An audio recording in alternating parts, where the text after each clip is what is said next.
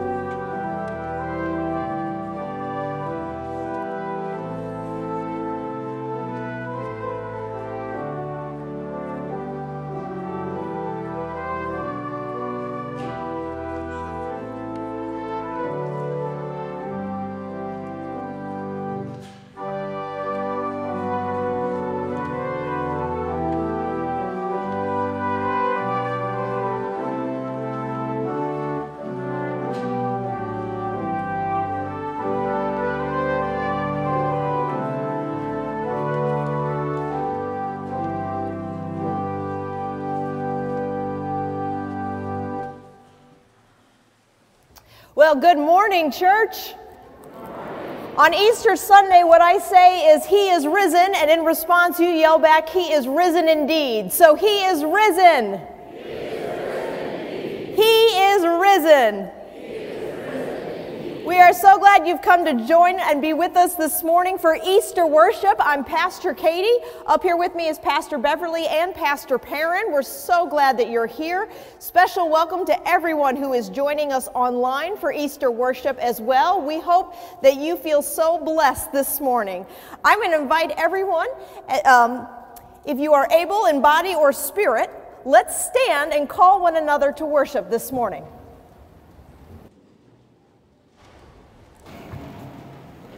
What are you looking for? Light before the dawn. What are you looking for? A reason to hope. What are you looking for? What are you looking for? A Place to belong.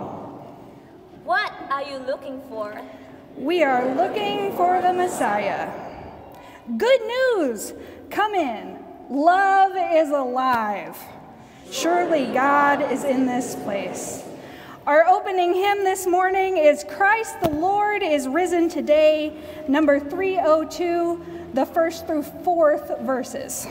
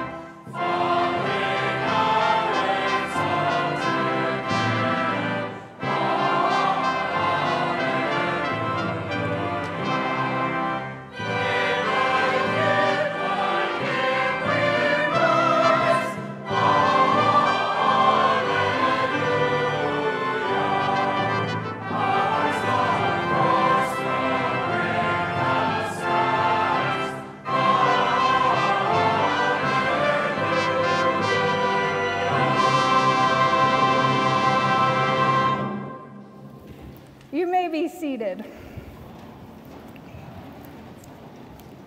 Friends, if you are seeking grace, this moment is for you. If you are seeking growth, this moment is for you. If you are seeking honesty, this moment is for you. In the prayer of confession, we admit to ourselves and to God that we do not have it all figured out. And in that vulnerability, we are surrounded by God's grace. So let us pray together. God of empty tombs and empty people, when we hesitate to speak of your hope, forgive us and give us voice. When we find it difficult to love one another, forgive us and give us new compassion. When we want to stand with the high and mighty, forgive us and put us next to the poor and oppressed. When we stay locked behind our fears and doubts, forgive us and send us out to share your grace. When we cannot believe your word of new life, forgive us and fill us with your joy. Christ comes into every shadowed corner of our lives with the light of Easter. Christ comes into the locked rooms of our faults and gifts us with grace and hope. Christ comes to fill us with peace, that we may proclaim the good news of mercy and forgiveness. Thanks be to God. Christ has come to us. Amen. In response, we're going to sing together this song to remember the words of Zephaniah 3. Did anyone think I'd pull out Zephaniah in an Easter service? But I just did. Zephaniah 3, where it says, God delights over us with singing and with dance. And so we're going to sing together verse 1 and verses 3 through 5 of number 261, The Lord of the Dance.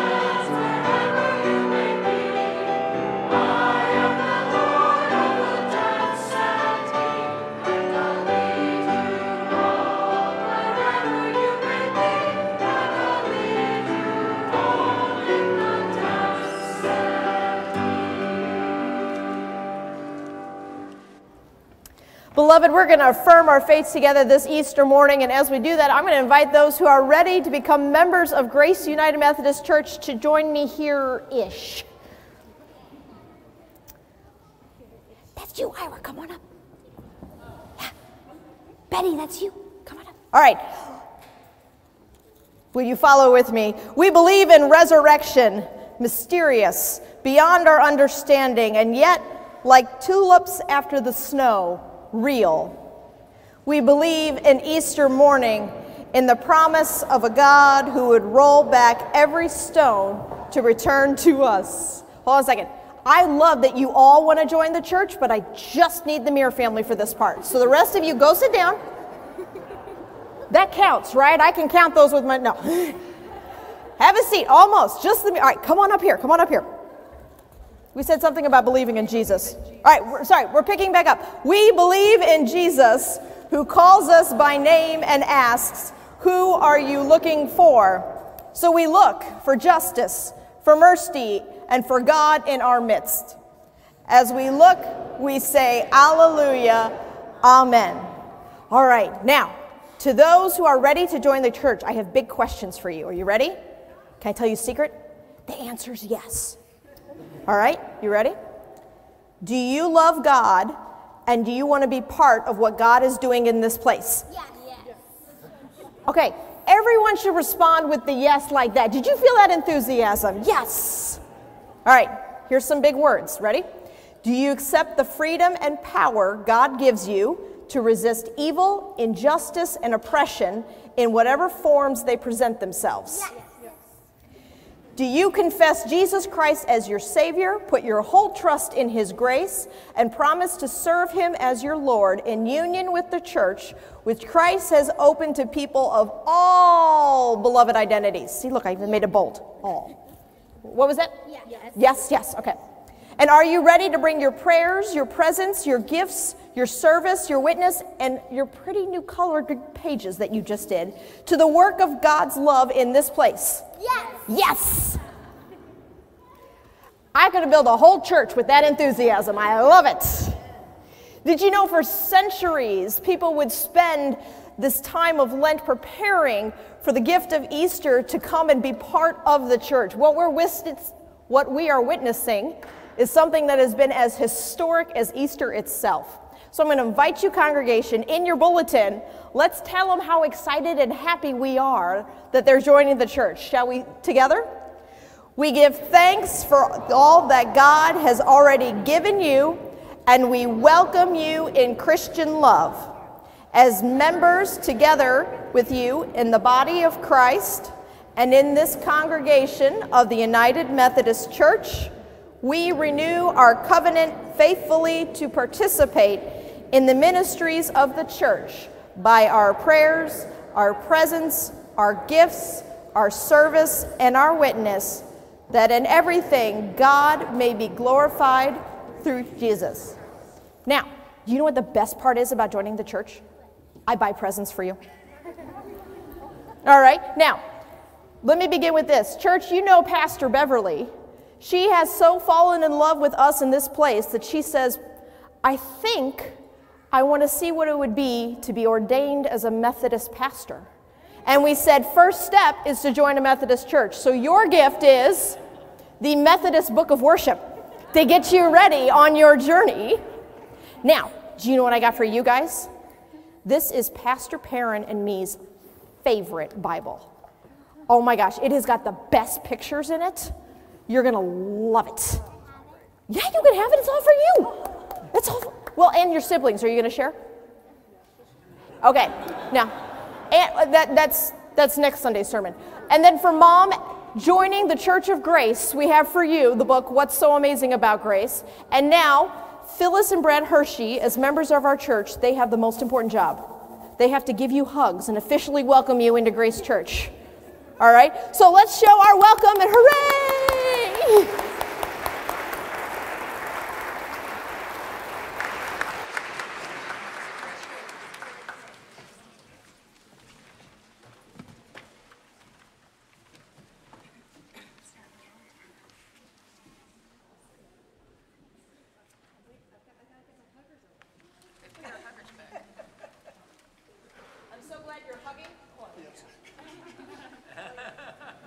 hugging, but it's time to sing now, so you have to stop hugging, is what I heard.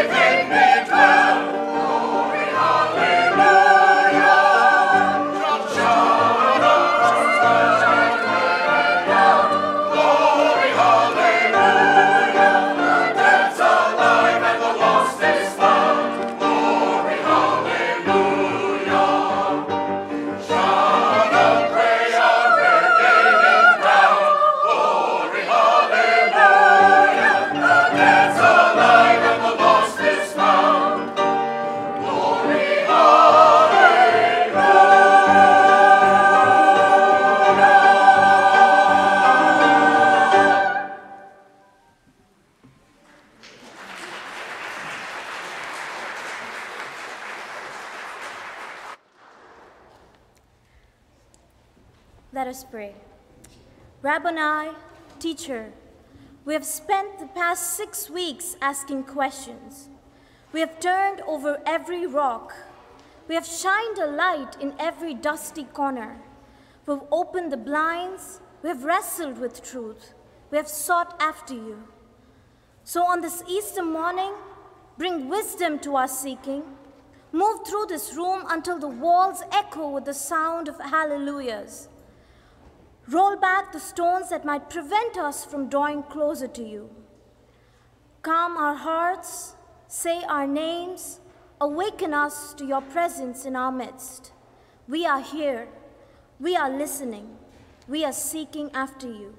Hallelujah, amen. This morning, the story comes to us from the Gospel of John, chapter 20. On Sunday morning, while it was still dark, Mary Magdalene went to the tomb and saw the stone had been rolled away from the entrance. She ran to Simon Peter and to Jesus' favorite disciple and said, "They have taken the Lord from the tomb, and we don't know where they have put him." Peter and the other disciple started for the tomb. They ran side by side until the other disciple ran faster than Peter and got there first.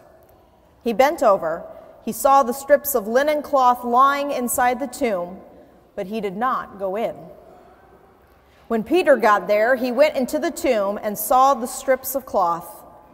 He also saw the piece of cloth that had been used to cover Jesus' face. It was rolled up and in a place by itself. The disciple who got there first then went into the tomb, and when he saw it, he believed.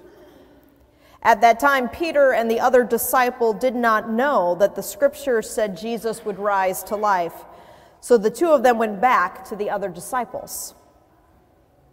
Mary stayed. Mary Magdalene stood crying outside of the tomb. She was still weeping when she stooped down and saw two angels inside. They were dressed in white, and they were sitting where Jesus' body had been. One was at the head, and the other was at the foot. And the angels asked Mary, "Why are you crying?" And she answered, "They have taken away my Lord's body, and I don't know where they put him." As soon as Mary said this, she turned around and saw Jesus standing there, but she did not know who he was. So Jesus asked her, "Why are you crying? Who are you looking for?" She thought he was the gardener and said, "Sir, if you have taken his body away, please tell me so I can go and get him." Then Jesus said to her, "Mary." She turned and said to him, "Rabboni," which means teacher. Jesus told her, "Don't hold on to me. I have not yet gone to the Father. But tell my disciples I am going to the one who is my Father and my God, as well as your Father and your God." Mary Magdalene then went and told the disciples she had seen the Lord, and she also told them what he had said to her. For the word of God in Scripture, for the word of God among us, and for the word of God within us, thanks be to God. In response, we're going to sing the first two verses of 3:14, "I Come to the Garden."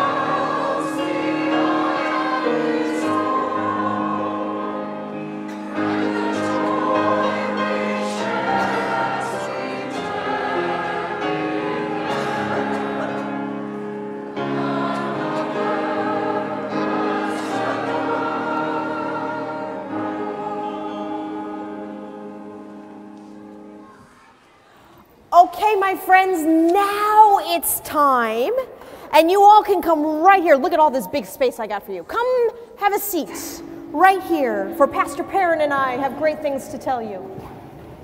Now, I'm curious, who had a good time with Pastor Perrin's egg hunt? Was that good? Did I hear that she told you something about strawberries? Yes. Did you get to eat the strawberries? No. Oh. There was only one. There's only one strawberry. One strawberry. Well, hi, Hannah. Psst, we're down here today. Oh.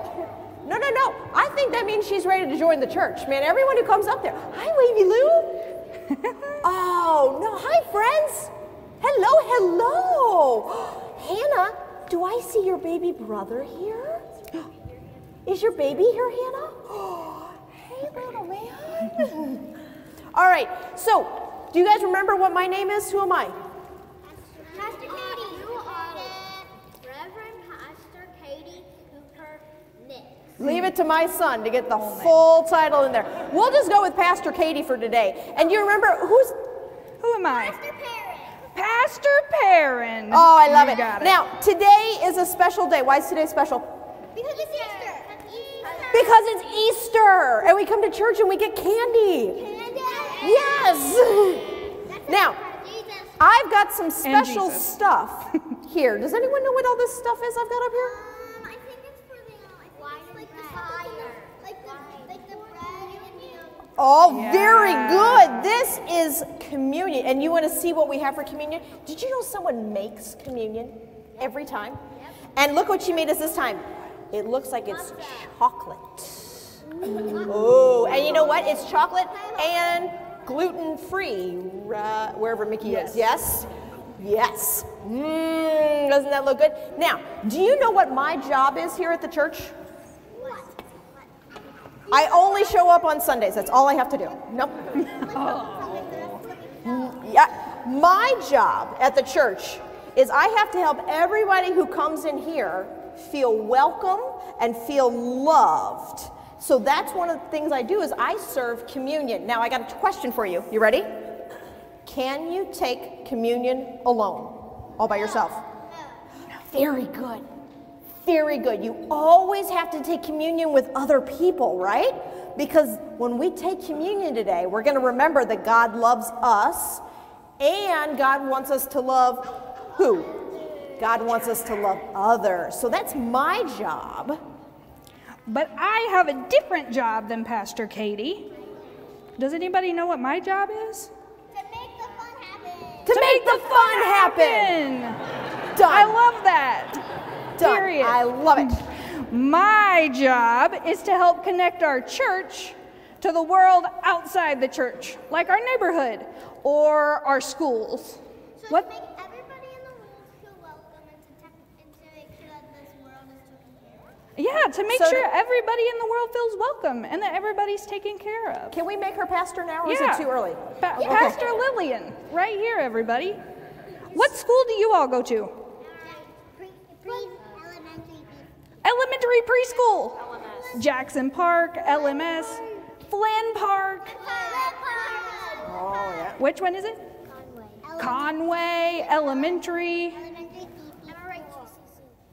Say it again. MRHECC. Wow. That's a long one. Yeah, which one? Which one? Yeah? Do you like it there? Yeah. Another way that we connect the church to the community is with our food pantry every Tuesday. So people who need some food can come and get it, and they don't have to worry about how much money they have. Guess how many neighbors came to our food pantry this week? 1,000. Less than 1,000. What? 200. Less than 200? 100. Do you think it was just 5? Very close. No. It was 35. 80. 80 people came to our food pantry. That's 80 boxes of mac and cheese. Do you all like mac and cheese? I like mac and cheese. No. 80 jars of peanut butter. Wow. Some mac and cheese critics. What about peanut butter? Do you like peanut butter? A mixed crowd. Okay. You know, half and half. Okay, so today is a really special day when our jobs combine like superheroes. Watch, we're gonna be like, boom, all right? Because here's what's gonna happen. In a moment, we're gonna collect our offering today. Guess where all the money's gonna go today? People. Very good, it's gonna go to church. It's gonna be something special that we do that Perrin was just talking about on Tuesday. With the mac and cheese and the peanut butter. Where was that at? Give me the store. The Grocery grocery store. store. Okay, in our minds, this worked a lot better. We're going to give an offering, and it's all going to go to the food pantry. Oh, the food pantry. So that way, when we come to communion later, we can remember that Jesus feeds us and calls us to feed other people. Did we get it? Does that make sense? Communion, food pantry, connected, yes? Yes, thank you, Ira. I just needed the confidence. I love it. All right, how about we're going to pray together, and then we're going to invite the ushers forward. So you guys want to pray with me? They're going to sing a beautiful song. Hey, have you guys liked the music today? Yeah. Oh my gosh, it's been pretty awesome, isn't it? Let me see. Have you liked the music today? Yeah, oh yeah. The choir is pretty amazing. They are pretty amazing. All right, we're going to pray together. You're going to repeat after me. Dear God. Dear God. Thank you. Thank you. For all the ways. For all the ways. You take care of me. You take care of me. Be with our church. Be with our church. And use the money we get. And use the money we get. To help show others. To help show others. And care for others. And care for others. The way you care for us. The way you care for us. Now, on Easter, I expect a glorious amen. You ready? Here we go. 1, 2, 3. Excellent. All right, you guys may head back on over there, and ushers, you may come forward to receive our gifts. Is it all of us? Nobody's leaving.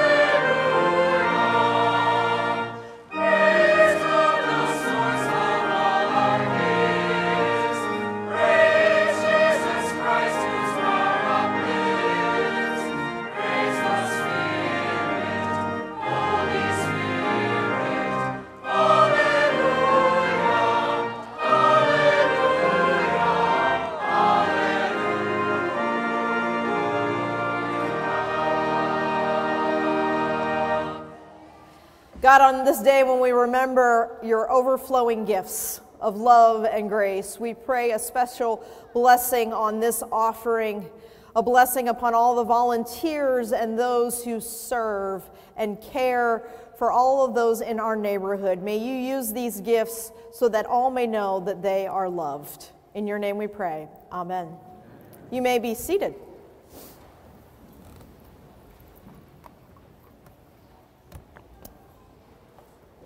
As I was preparing my Easter sermon, I came upon a dangerous theory that I'm going to share with you this morning. I think it has some merit, but it is a little out there, okay? I think when Jesus told his disciples, unless you become like a child, you'll never enter the kingdom, right? We know Jesus had a track record of hanging out with kids. I think it went a little too far, and here's why. I think Jesus spent so much time with toddlers that Jesus himself became a toddler. Here's why, right? Toddlers say the craziest things. They fall asleep in random places. They hate bath time. And they never stop asking questions, right? Let's look at Jesus. Tells people, I am the bread of life, and those who believe me must eat my flesh. 2, fell asleep on a boat in the middle of a storm. 3, my personal favorite, walks on the water to see Peter rather than get in the water. I mean, if that's avoiding bath time, I don't know what is. And more importantly, he begins and ends his whole story in the Gospel of John with questions. In fact, the first words that Jesus will utter in John's Gospel don't come until all the way in verse 38. And he asks 2 young men, "What do you want?" Then we fast forward to our text this morning, and the final words that Jesus will utter to Mary in the garden, "Who are you looking for?" Interesting, right? Rather than making these grandiose, ambitious statements showing off how important he is, Jesus starts and ends his whole work with a very invitational approach. Simple questions, which I find personally a lot less threatening, right? It gives me more space to wonder and to doubt, and it takes away that edge of punishment or rejection. It's as if Jesus is trying to frame this entire story with love. Now, this is how John begins his gospel. He writes, "In the beginning was the one who was called the Word. And the Word was with God and was truly God. And from the beginning, the Word was with God. And with the Word, God created everything." You know what that stirs up for me? That image from Genesis where God spoke and life came to be. And you remember what God used to describe the creation? God made it and called it good. God makes all these amazing, beautiful things, especially you and me, and calls it good. And when we forget that, when these other voices try to tell us that we are less than, when we hear words like "you're broken" or "you're not good enough," God said, I can't let them forget who they are, who I made them to be. So I'm going to pick this one spot, this one moment in all of time and space to be with my good creation, and I'm going to speak that word of love over them again. That's what we celebrated at Christmas, right? That's the miracle in the manger. But John continues in his opening of his gospel, and he says, "Now the Word became flesh and blood and moved into the neighborhood. He was in the world, and the world was there through him, and yet the world didn't even notice. He came to his own people, but they didn't want him. But whoever did, whoever believed who he said he claimed to be and would do what he said, he would make to be their true selves. Isn't that beautiful? That those who simply believe that God's love is real, that they were made good, that the Word, our Jesus, would give life. A life that's no longer held captive by the evil of the world. A life that's no longer a slave to words like fear or power or greed. Life that could free those who are oppressed and bring purpose and hope. The Word spoke this truth into the chaos. The Word said, I am a good shepherd. You don't have to follow these people who say you aren't good enough anymore. The Word said, I am the light of the world. You don't have to fear the darkness because you're never alone. And then the Word said something really powerful.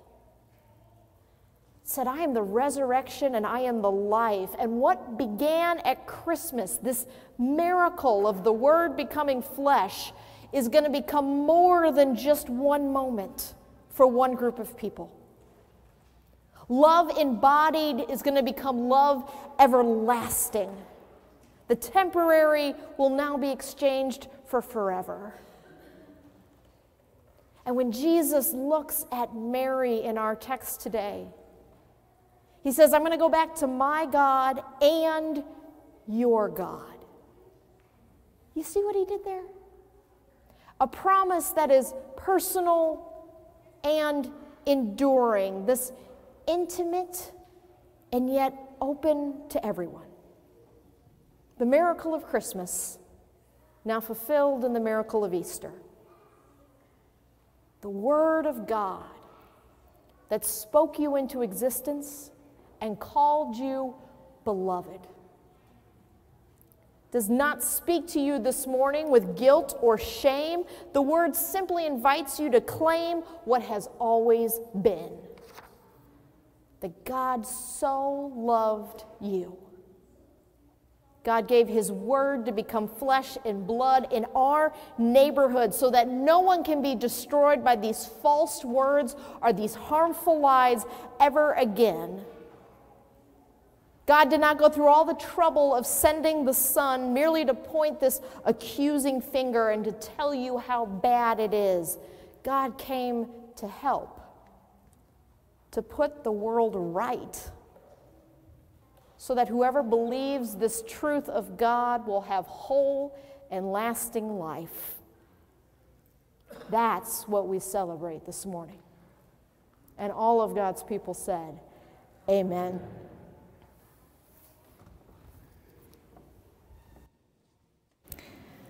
Friends, it would have been easy on that Easter morning for Jesus to roll away the stone, walk to the city center, and declare that death had not won.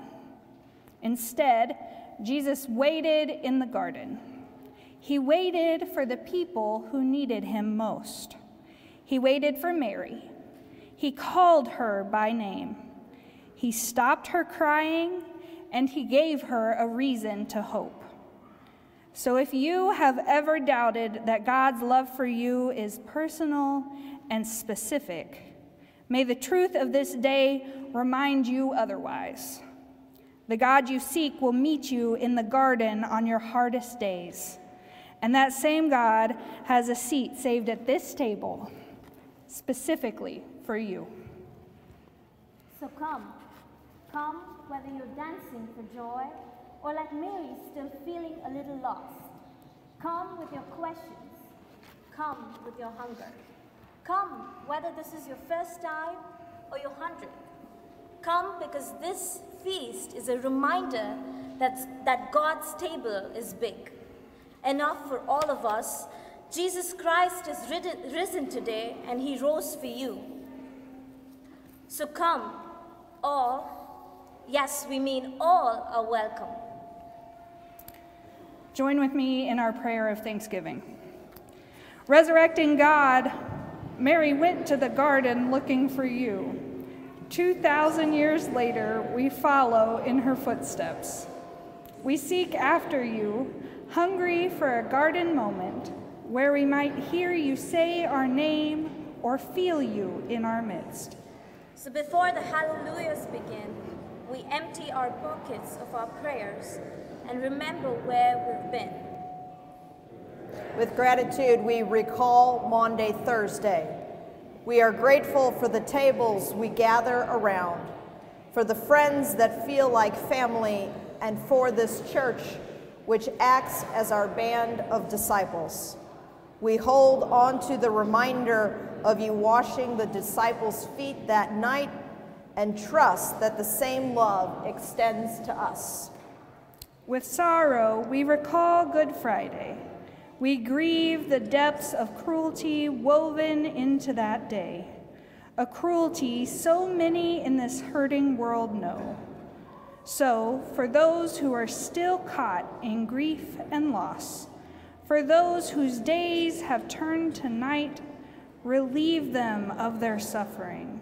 Find them in the crowd, wipe their tears, hold their grief for them, and point them toward peace. Now, with hope, we enter into this Easter morning to find ourselves face to face with your good news. Thank you for giving us reason to hope. Thank you for the sunrise after a long night, for the healing of bones and hearts, for laughter that is contagious, and for the joy felt in community. Tether every gratitude and joy in our life back to you. And now we come to the table just as Mary came to the tomb. We ask that in every stage of our seeking, you would be near us. Pour out a double portion of your Spirit on this bread and cup, that we might see you as clearly as Mary did. And may this meal nourish us to build your kingdom here. Until that promised day, we pray together using the words you taught us to pray, saying, Our Father, who art in heaven, hallowed be thy name. Thy kingdom come, thy will be done, on earth as it is in heaven. Give us this day our daily bread, as we forgive those who trespass against us. And lead us not into temptation, but deliver us from evil. For thine is the kingdom, and the power, and the glory forever. Amen. Amen. I'm going to ask those who are assisting with communion to come forward, as we remember love that was broken for you, so that brokenness would never be the final word again. Amen. Love that was poured out for you, so that love can continue to be poured out in all that we do. You're going to be the one. In just a moment, beloved, we're going to invite you forward here to the table of grace, that table which is open to all, and to make sure is gluten-free for all as well. You're going to see we've got 4 stations here, and Perrin is actually going to come here, and I'm going to put James at that station there. Here we go. In a moment, the ushers are going to invite you to come forward. We also have a 5th station over here with Miss Mickey, and that is prepackaged communion if you would feel more comfortable receiving it that way. Simply come forward and hold out your hands, and for the sake of cleanliness, the ones with the gloves will just drop it into your hands so we only have one hand in the plate. So, the gifts of God for the people of God come, for all things have been ready just for you.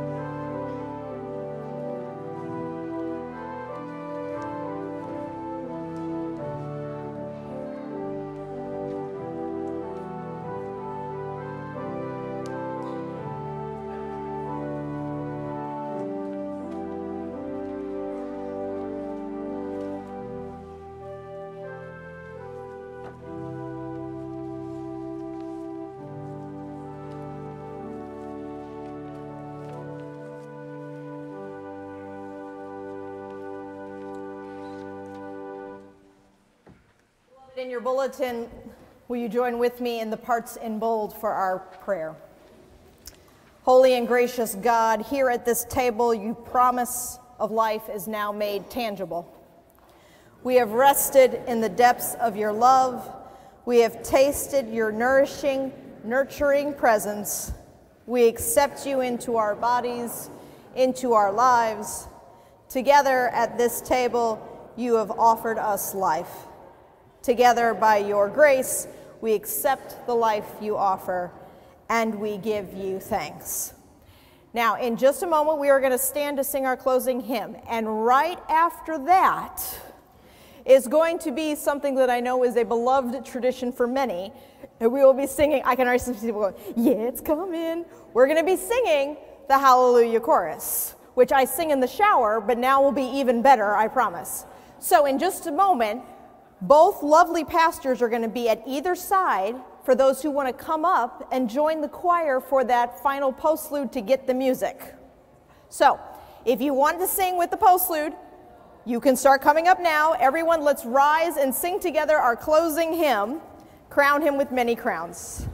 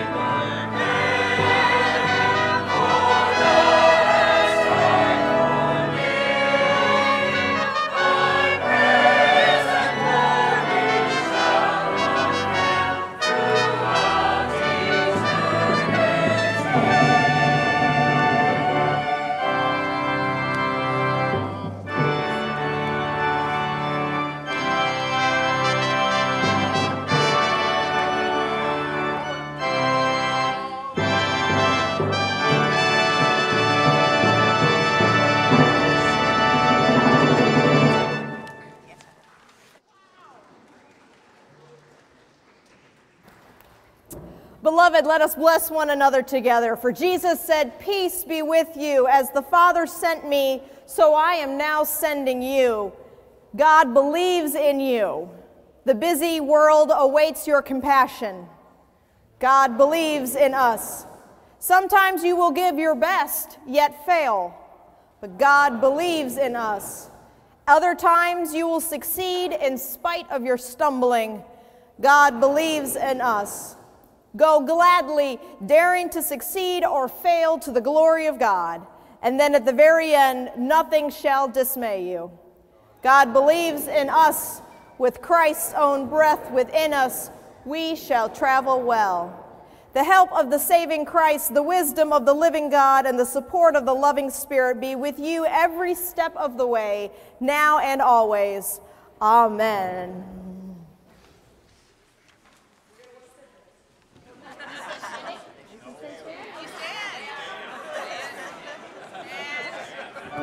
I was told to stand.